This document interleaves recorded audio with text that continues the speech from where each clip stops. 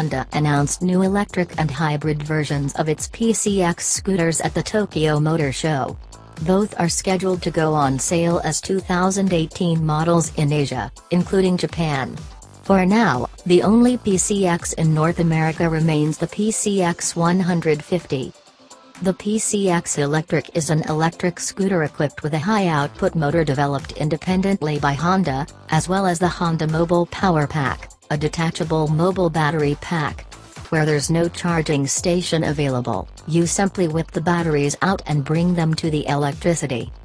The PCX Hybrid is Honda's newly developed original hybrid system designed for motorcycles. This compact hybrid system employs a high-output battery and ACG starter to assist the engine and enables PCX Hybrid to realize a torqueful riding performance, says Honda. Honda PCX Hybrid is scheduled to go on sale in 2018 in the Asia region including Japan.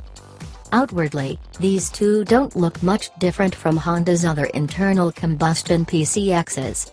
Inside they're a whole new ball game designed for a cleaner, greener world. Given the current climate in the US and the lower cost of gas compared to most other markets, we may not see them for a while.